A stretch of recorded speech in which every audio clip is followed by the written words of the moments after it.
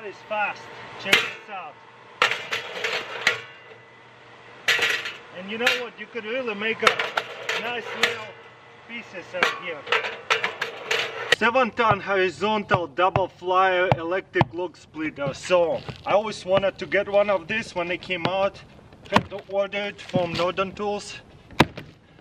I think that's where I got it from. So let's see what it's about.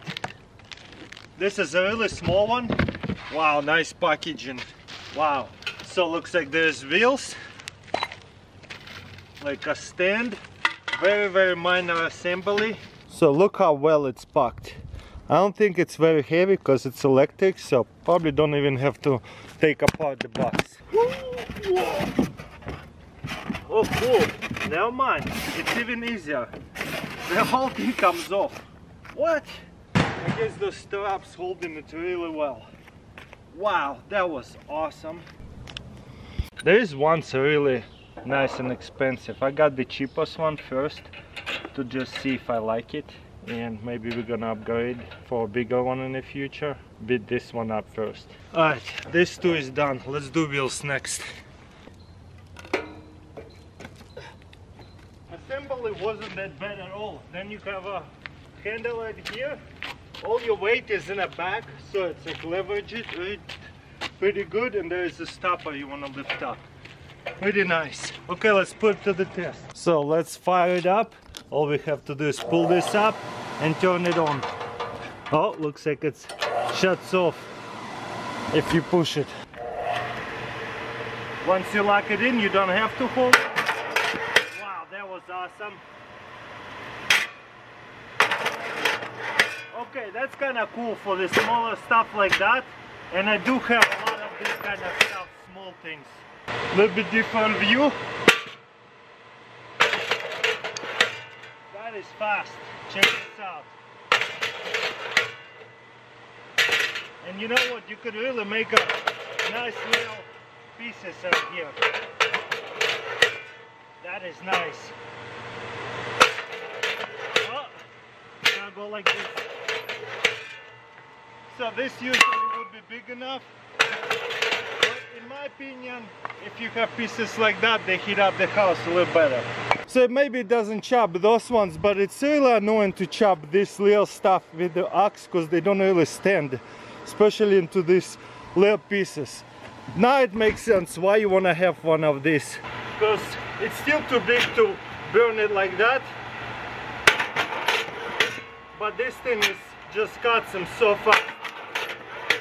And I like smaller pieces, less smoke, and dries better. That's cool. I also like it how it locks it in, doesn't work. You can unlock it and keep away free from it, because it's fast.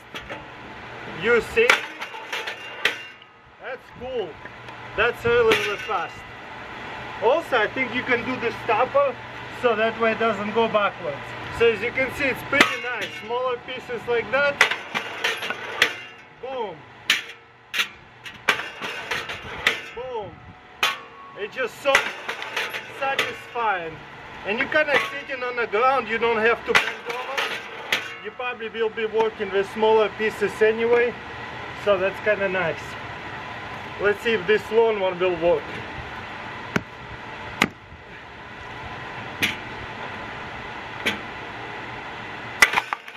Wow, no way! It did a longer one too. I thought it'll have some hard time.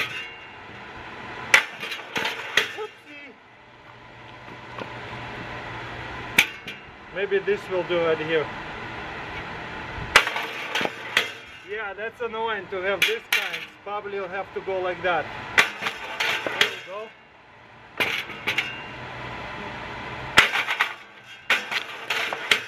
You see how it's backing off? There is a stopper right here, a brake. You can turn down. So that way it doesn't go backwards. That's the idea of it. I haven't engaged it. Now it's there. Finish it off, that bigger piece. That's nice, look at that. Maybe this one more time.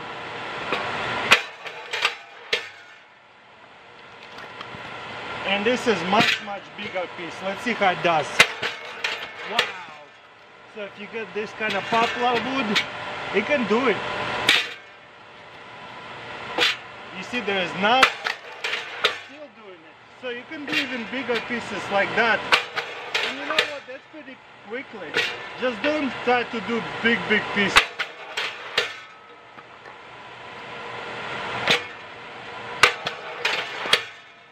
This is fun.